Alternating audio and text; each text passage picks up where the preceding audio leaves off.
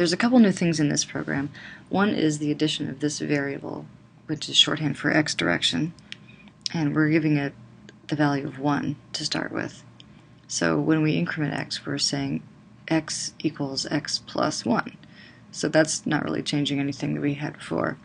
But now down here we're going to have an if test, and we're going to say if x becomes greater than the width of the window, then we are going to multiply x direction by -1 so that it becomes a negative number. Then the next time processing loops through draw, x will be going the other direction because this is a -1 instead of a +1. Alright, so that looks like this.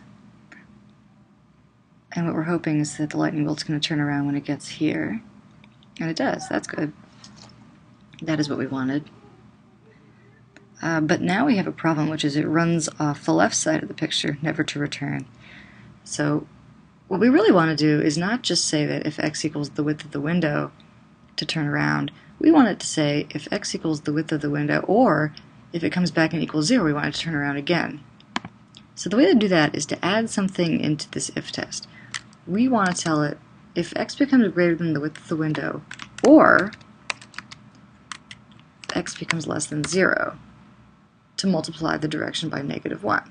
So that way you can see what's going to happen. If it gets to the edge of the window on the right side, x dir becomes -1. Then when it gets back to 0, we'll multiply this by -1 again. It'll become +1. It'll go back the other way.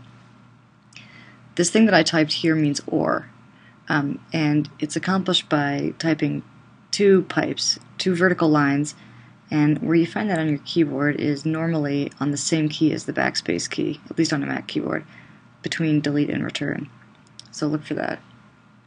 Let's watch this one run.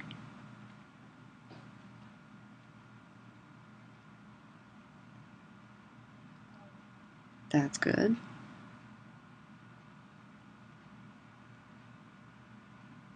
Yep, that's what we wanted. And this will just keep going infinitely back and forth until we tell it to stop.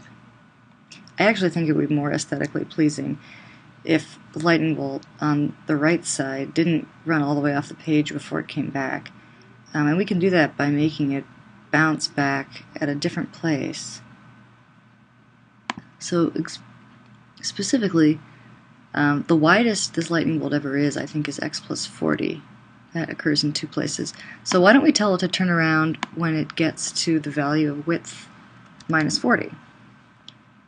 I bet that'll look better. Let's try that.